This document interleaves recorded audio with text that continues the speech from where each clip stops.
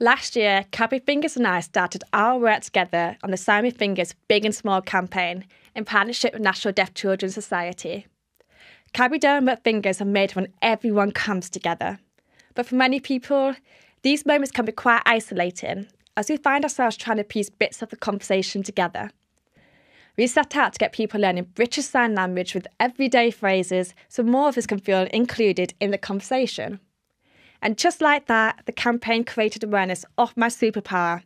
I'm so excited to announce that this year I get to continue the partnership with Cadbury Fingers as they have come on board to help me launch the first ever series of Superpowers with Tasha.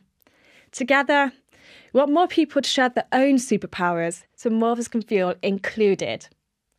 As well as providing the best studio snack for me and my guests, getting to work with Cadbury Fingers again means we will be reminding you regularly to keep learning a little BSL via the Simon Fingers Hub. You can even learn, would you like a snack? And my answer every time, yes. Head to simonfingers.cadbury.co.uk to start your BSL journey.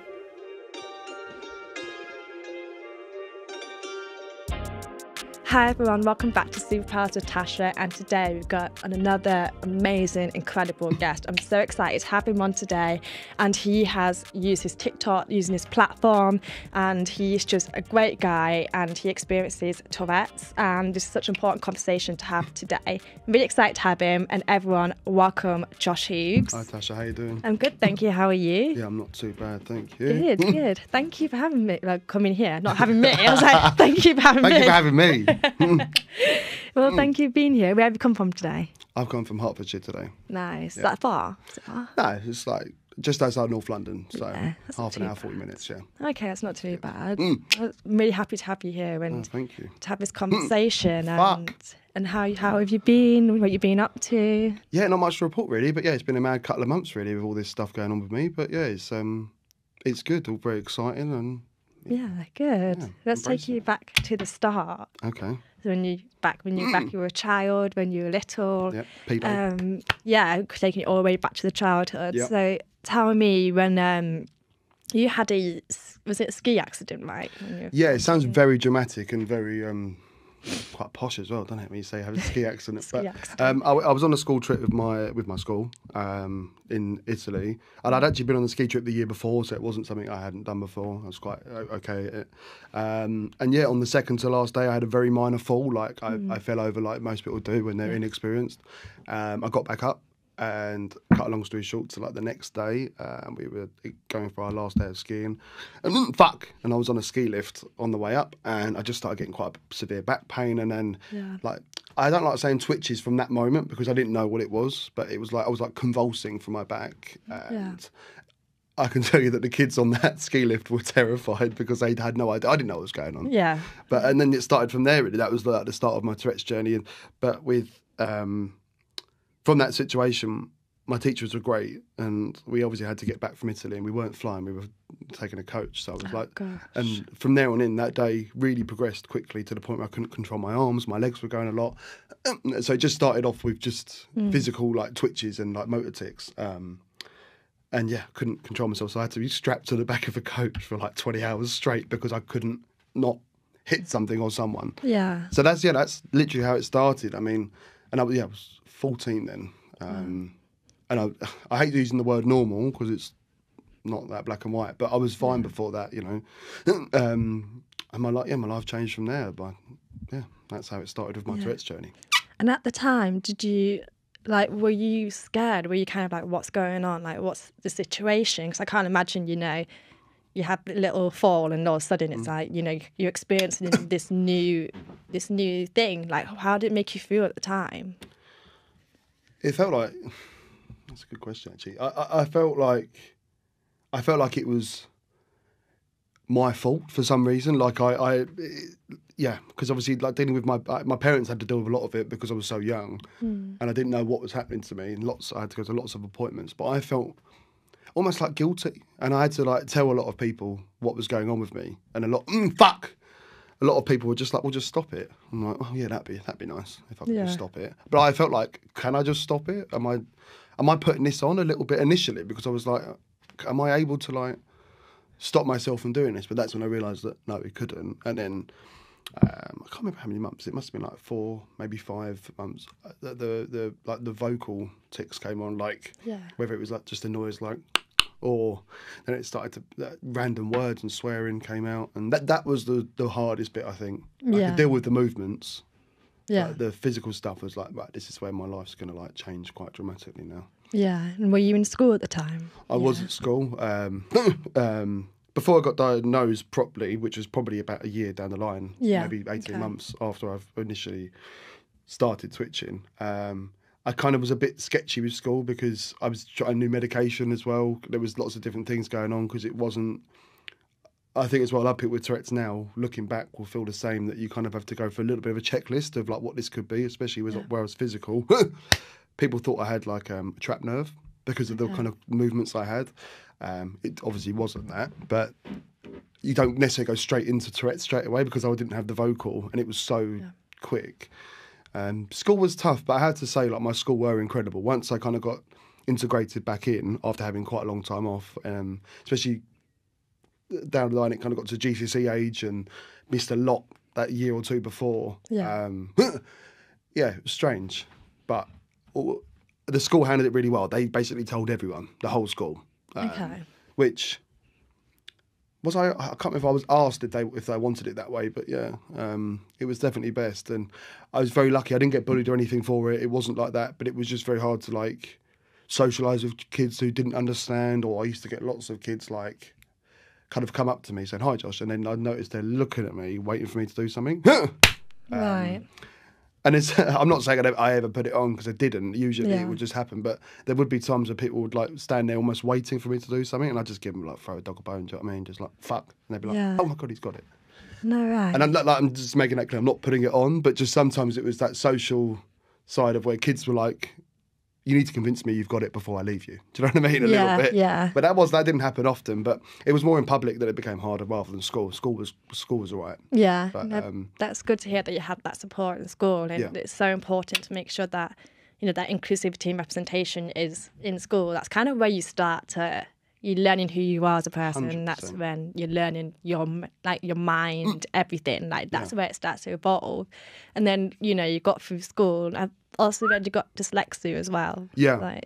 I think that's in school that was also tough, but I did have the support there. Not crazy support, if I'm being honest with dyslexia. I think we are talking like coming up to like 15 years ago when I was at school like that. So I think that's helped. That's a lot better now for kids that have got dyslexia and stuff. I've listened to some of your other podcasts. You've had people on here who've also got like dyslexia and stuff. So but it's that's quite known now, which is great. Yeah, definitely. But I think that's another thing to come to terms with when you're young. Yeah. Because you just think that you're a bit dumb when you're not. It's actually just a case if you just see it from a different viewpoint, if you want. You know what I mean? I was quite dyslexic to the point where I also really struggled to read on white paper with black ink. Okay. And especially with like a whiteboard and stuff like that, it was quite tough. So sometimes they used to give you like a clear cover of coloured paper, and the colour that worked for me best was pink, and it fucking fuck you pink. It would be pink. Yeah. Do you know what I mean? Yeah. I don't mind that now, but back then when you're like 15, 14-year-old boy, you're like, it would be pink. And I actually ended up getting pink fucking fuck. I got pink tinted glasses. And me being the show off I am, I just wore them all the time. Love that. I started getting called Elton Josh, and I even got Christmas cards saying to Elton Josh. Just embraced it. But, I love that. I bet they were cool though. They look cool. They were FC UK. They look cool. They're definitely not cool now, but they look cool at the time. Yeah, they're definitely they'll probably be fashion now. Yeah, probably. I've still got them knocking about somewhere. You should wear them. Yeah, 100%. Love it. So then obviously you left school. And what was kind of like your mentality? Like, you know, you got the future ahead of you. Like, what was your goal at the time in school, you know? Especially with Tourette as well. Like, obviously you wanted to do barbering. Was that kind of your dream as well from the start? Or was that something you kind of slowly got into? Honestly, no. So I actually didn't become a barber till I was about 20 or 21. Yeah. But before that, when I left school, I left school with no GCSEs. I couldn't sit my exams. yeah, and I think even the GCSEs I did get, which would have been PE and English, not English, art. I was always quite good at art. Yeah. I'm pretty sure they gave me PE, like just as like, go on, he's done all right. But yeah, so but going forward from there, I didn't know what I wanted to do, and I felt for my parents because I think they were worried about fuck you and your mum. I was worried about what I fuck you. I was worried. Sorry, It's okay. I think they were worried Yeah. about how I would go forward. So my mum was a gardener, and my dad actually was had a construction firm, but he went more into landscaping at the time. So they basically hired me, and we worked together, and we had a bit of a separate thing going. So my mum did the gardening, my dad did landscaping, and I actually did architectural salvage, which is like buying and selling tut, basically. Yeah. Anything from an old post box to an old milk churn to like a chimney pot, that kind of thing. And I loved it. But I think because I lived and worked with my parents, and we literally worked over the road from where we lived. And it was so on top of each other, and it was hard because there was days where I couldn't go to work because of my Tourette's too severe. It affected my sleep. It affected my mood, and but I've always been social though. Even in that period of time, I've never been like a recluse or anything like that. I've always had really good friends around me. Like my fiance Lucy and I have been together since we were 16, 17, so 11 years now. And yeah, Lucy's been a great support with me and my parents as well. Because I mean, when I first got diagnosed, that must have thrown. It was a bit mad at the time. And like I have nowadays, sorry, jumping forward and back, that's fine. but like I get a lot of people asking me now about my Tourette's and like my diagnosis, and it's not like not like I can't talk about it. Yeah. But because I was so young, I wasn't really in charge of it. It was my parents, and luckily at the time, because my dad had like private health care at the time, so we got to see a lot of specialists quite quickly. But we were in a fortunate position at the time. Yeah, in that sense, we've kind of fallen from grace in that way. But sorry, going back to like when I left school and stuff, I went to college and did like 3D design and art and design, which I loved all that. And then unfortunately, I just don't think I had the academic side for what like the digital stuff now, like the like Photoshop and all that kind of stuff. That wasn't really my forte. I was a lot more hands-on and creative, but did the gardening with my mum for a bit, and did this. I did the architectural salvage for a couple of years, and then I'd still say it's the biggest decision I've ever had to make was to leave the family firm. Yeah. And fucking wankers. I actually became an estate agent for a bit. No offence to estate agents out there, but I'm not that kind of prick, so I couldn't do that for too long. But no, I gave that a good go, and it was local. And it gave me a newfound confidence. I liked wearing a suit for a bit. And then that's when I quit that, and I'd saved up, and I did a barbering course just around the corner from here. So wow, that's amazing. And did the barbering course kind of what's the word? Is that kind of when you started doing a course? Was that kind of moment click for you? Was like, actually, this is what I want to be doing with a little bit. Future? Yeah, I love the kind of industry. The fact that like. Even the way you can present yourself as a barber, it's not about like you can have tattoos or whatever, but I just like the fact it was so casual. I could wear my hat to work. I could I could talk to people all day, and that's always been something that I've enjoyed doing, like talking to people and asking them questions. And even from a young age, I was always kind of like more with the adults than kids my own age because I just enjoyed it. Like I enjoyed making people laugh, and I found like intelligent wit to be quite a strong tool to be able to kind of gain not just your own confidence but make people believe in you as well. Do you know what I mean? So that's really nice to hear. Like I'm even getting a bit emotional because like the way the way you are, and just the way that you also want to give back as well. That's just so lovely to hear. And I appreciate that. And that you opened up your own barbershop as well. Hughes and Co, H and Co. Yeah, I've been 3 years this August. We've been opened up in between the lockdowns. That was a bit tough as well, but I worked somewhere else in St Albans for about 4 or 5 years. And the thing with my Tourette's as well, when it came to work, so when I first started like at college and then went into my first job, my Tourette's was bad, but not that bad. I know it sounds really weird to explain, like even seeing me sitting here like quite physically twitchy. I mean, it's because I'm a bit nervous, but I'm more vocal than I was when I was younger. But I have had periods of time where my Tourette's is almost like dormant, like I've been doing really well, like mentally, physically, and I've been okay.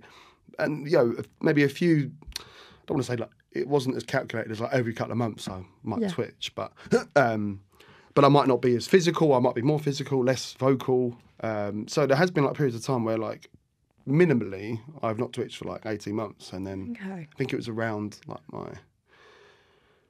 so I was barber when I was 20. Yeah, so I think I had a period of time from about 18 odd. I was actually okay for quite a long time, and honestly, not saying I forgot about it because it was like my upbringing became my Tourette's, but I thought I'd grown out of it, and that is possible. Especially if you've got it from a young age, it is possible to just snap. And I thought I had, and then I had a bit of a stressful moment on holiday with a few friends, and it came back with a vengeance, and it hasn't.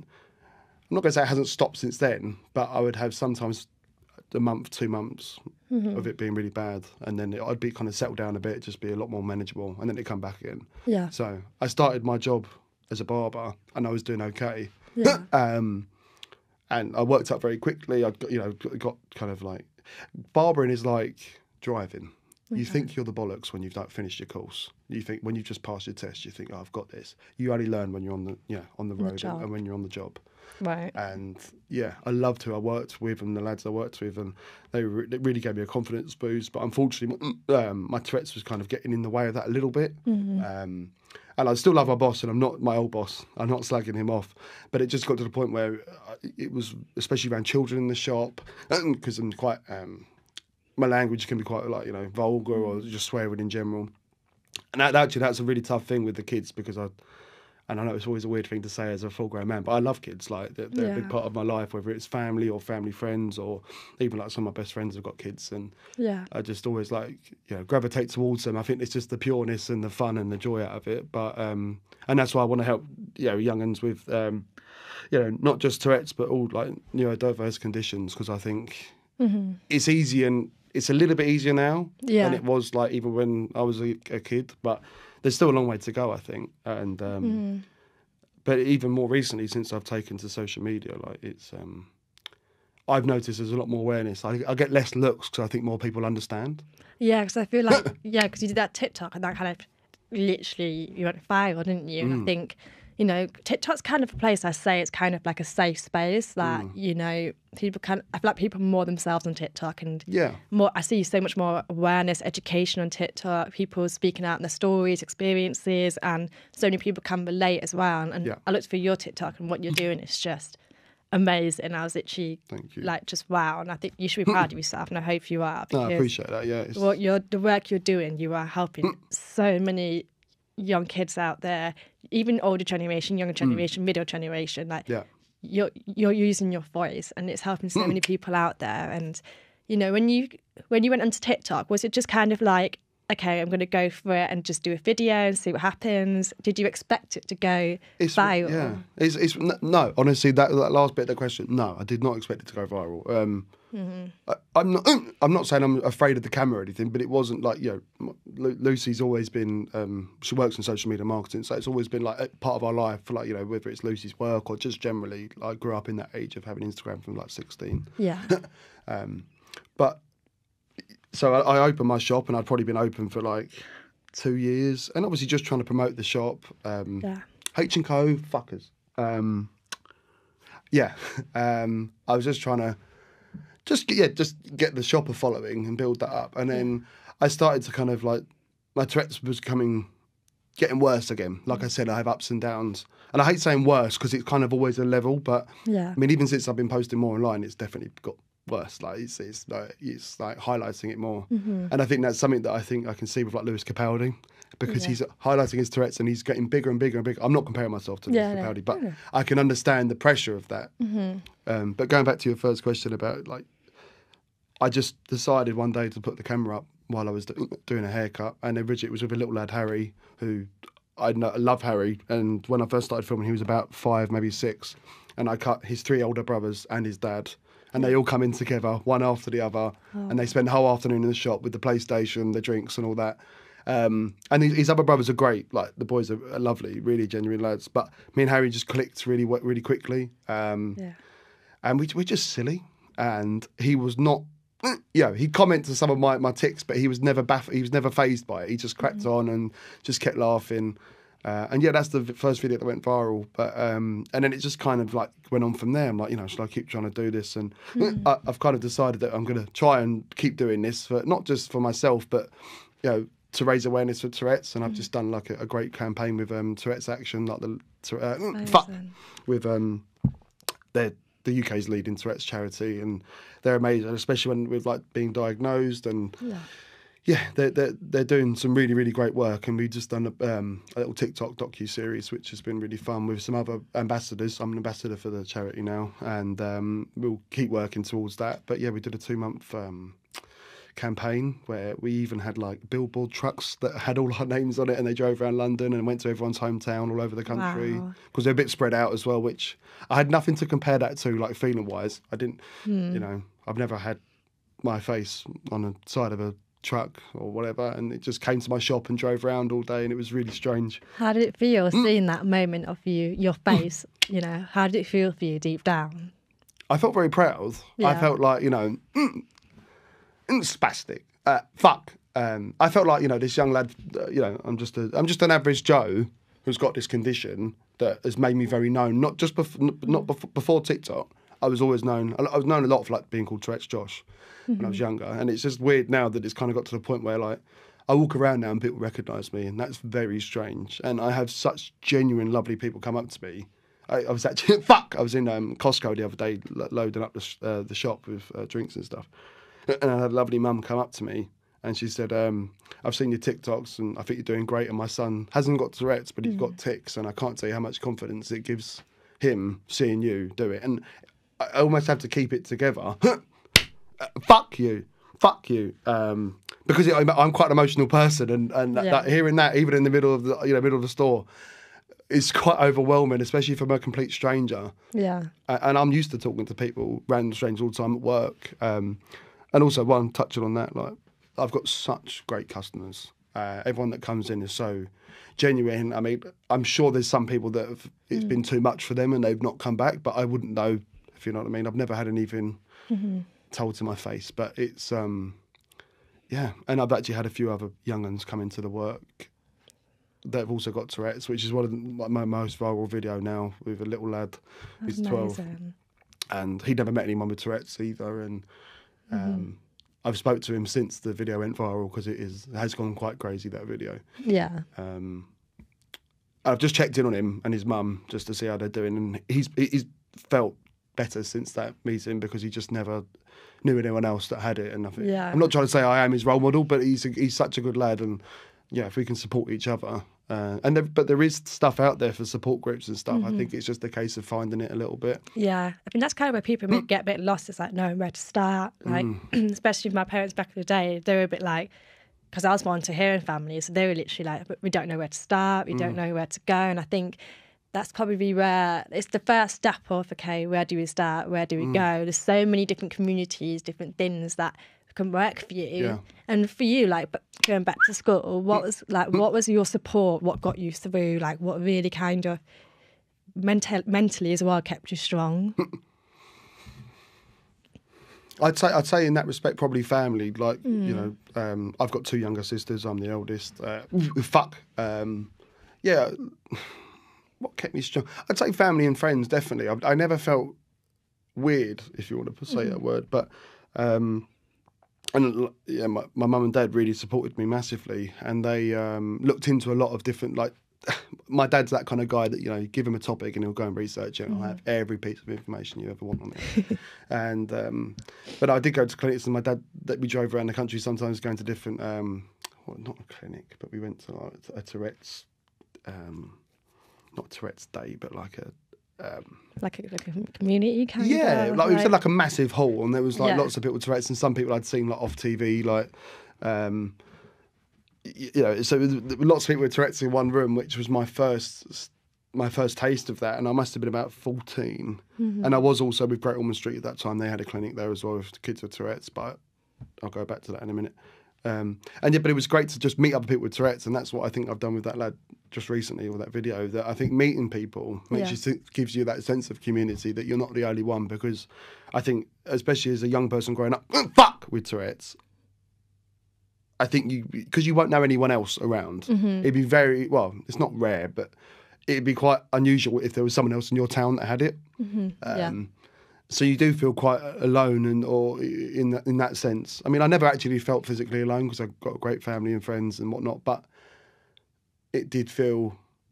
I had no idea that as many people had it as I thought. Yeah. And did you feel like ever since coming out, like, on social media, do you feel like there's so much more of a bigger community out there? Oh, 100%. Yeah. And I've learnt so much from those other people online. There's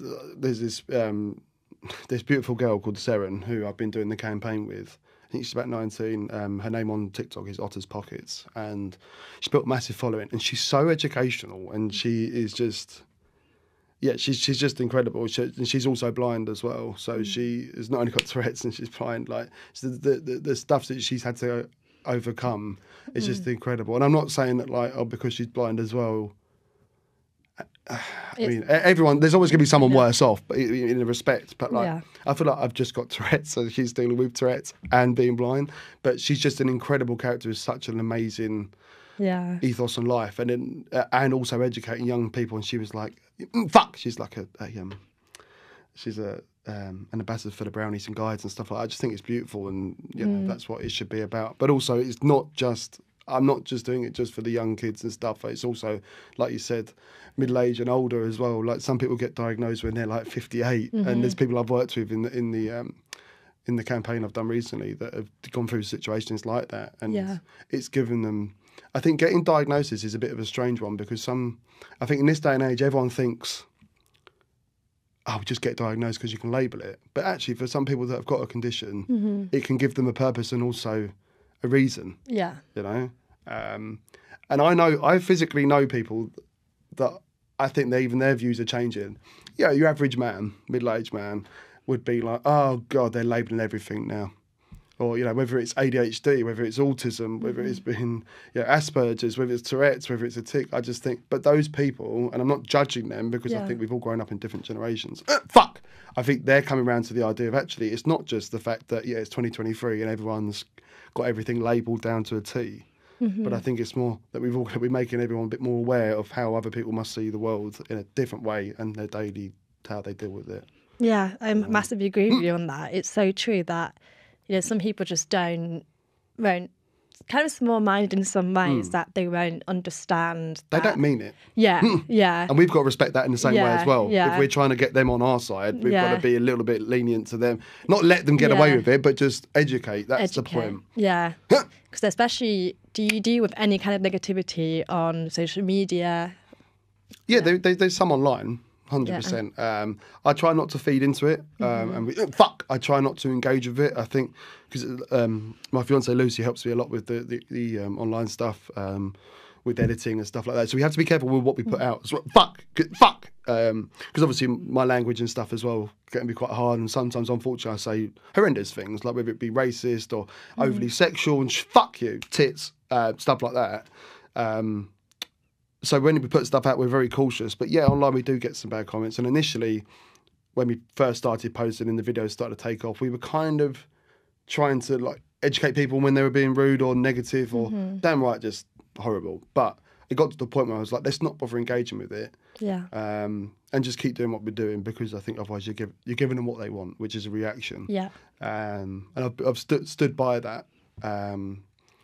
Because there's no point. I welcome some negativity or some people questioning it. Yeah. And especially the biggest thing with people that have got Tourette's online now is being accused of they not doing it, they haven't got it, or they're faking it. Wow. But unfortunately, there is instances where people have been faking it online. Right. So I don't really blame the people that are accusing people of faking it. Yeah. But you're not going to catch me online for getting my medical records up or because I don't feel like I need to. I don't need to justify it to anyone. But fuck you, cross. Sorry. Sorry is like an impulsive thing. I don't know why. But honestly, don't be sorry. You don't need to. Public transport comes out everywhere. You're just always apologising. What was I saying? I was saying. You're saying that basically some people fake it actually on TikTok. Yes.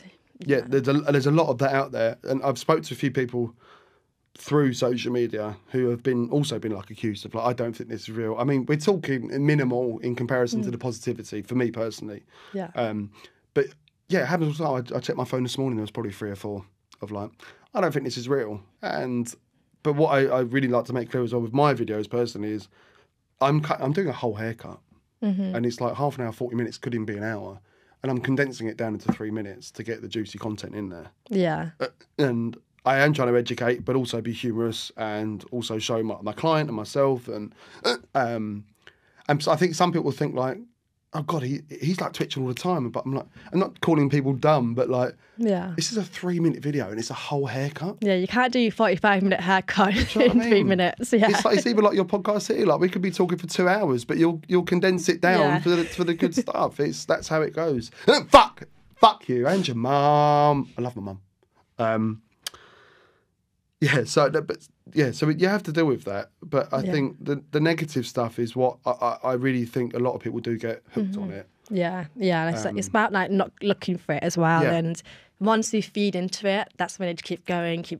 And like you said, they want that reaction. The best thing to do is not give it. And the best answer is to keep doing what you're doing. 100%. And keep educating, keep raising awareness. And it may annoy them more, but but that's the benefit. That's the benefit, I mean, I'm sure you've been through that as well, with like being a bit more personality and growing bigger, that people are always going to hate that a little bit. And there's always, not saying everyone's jealous of you, but jealousy is a bit of a green-eyed monster, and it comes out in very different ways. Yeah, it's just sharing stories, and we're all human, we're all equal, and some of us may just be a bit different, but it's like, so what if we're different? It's about celebrating that, we're empowering, and what you're doing is empowering. You're sharing your stories, you're sharing your experiences, and you really are sharing that message that you got Tourette, but that's okay, and these things will happen. It's about how you overcome them, and you've overcome them in such a positive way. And of course, like there'll be down days, and but you get through them, you get stronger each time, and Well, of course, I mean, it's not all sunshine and rainbows. Don't get me wrong, right? Yeah.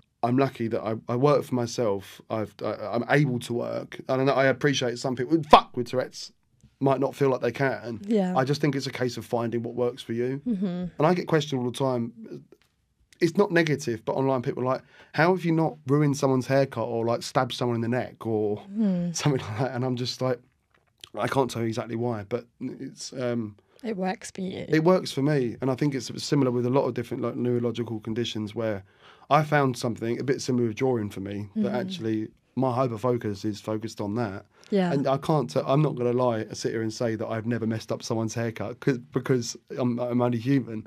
But that's not actually been connected to my Tourette's, either miscommunication or, when I started out as a rookie. But I've got to the point where I work for myself and we're doing really well. I'm looking to open more shops. My sister works with me. My best friend works with me. My sister's boyfriend works with me as well. Oh, wow. And we've got a great little like family team there, and they're really supportive. And I'm trying to pick them up as well. And I feel really accepted by the barbering community as well as the Tourette's community. And I've got great family and friends as well. That really helps. And I'm just going to try and see where this goes because I'm not going anywhere. If you know what I mean. Love that. You're not going anywhere, and you shouldn't, because the fact that I can't even you're just amazing. Just the fact that even you're showing people you can still work, you're figuring out what's best for you and figuring out even though you've got a condition, and it's just about finding what works for you and going with that and taking it easy. And sometimes I feel like, especially the younger generation, so much more pressure on them as well with social media and everything that's going on with life right now. I feel like they really have got it on their shoulders, and they're having to really get through their teenage years with so much on and their everything heads. at their fingertips as well. Yeah, everything is in that fucking brick. Yeah, everything is in that phone. We didn't. I mean, I know you're a little bit younger than me, but we didn't have it quite the same. No, we had Nokia.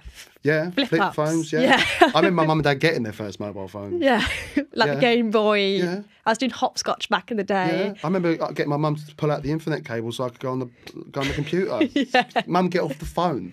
Yeah, literally. You know what I mean? That's like how it was back in the day. Yeah. So well, for them, it's so much more different that they're having to. But at the same time, it is actually quite beneficial because I feel like now they have TikTok, they can see me and you, and they now have that kind of advantage. Whereas I feel like maybe for you it's different, but for me personally, I had no one to look up to in terms of who I could like rely on if I kind of needed that advice, or if I kind of needed someone just kind of, you know, that motivational kind of thing. But when I was back then, I didn't have that moment, especially on TV, no representation. Is there anyone on TV with Tourette's? So obviously Lewis Capaldi. Yeah, and Lewis has put like shone so much light on Tourette's, but to be honest, I feel the same as you. Yeah, that there wasn't really representation, and I think at times there's been, when I was younger as well, granted, I didn't know if I was allowed to have a representation. Do you know what I mean? Like, yeah, like, oh, of course there's not going to be someone on TV, or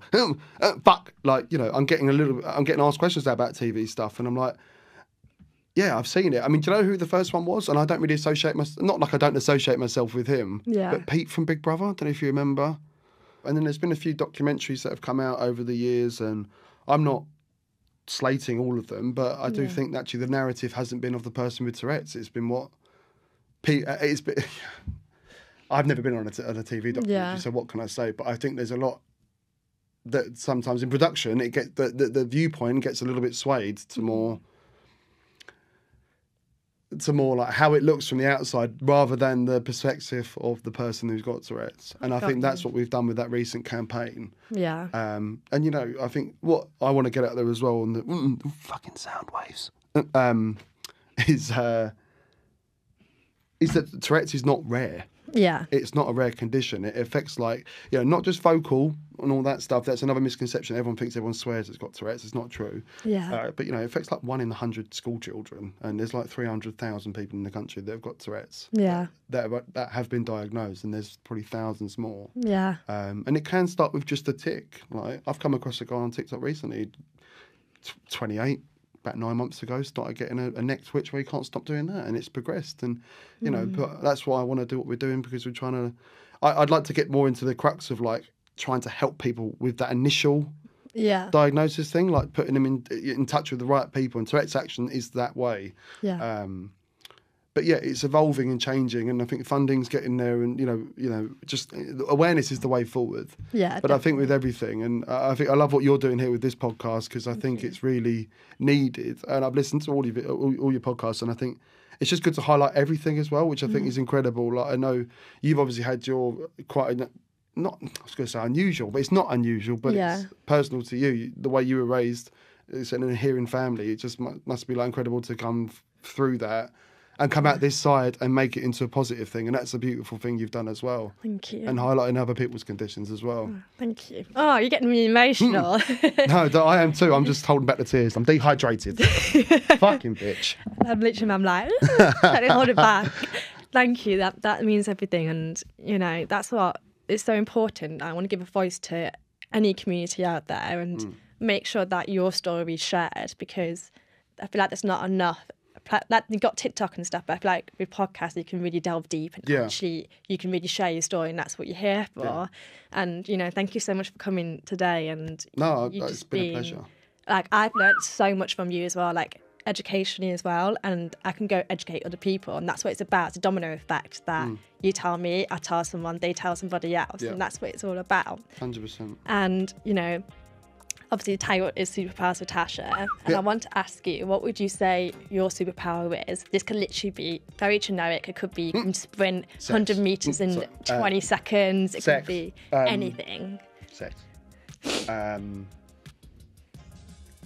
I'd say my power is talking to people. I love that. It doesn't take me long to break someone down like it's a interrogation. But I talk to people every day, and that's one of my superpowers. And I love talking to people, and of all ages. I can see that. I can see you've got a very warm personality, and I can see people open up to you very sweaty quickly. So I'm sweating too. So all good. I'm crying as well. It's all going on.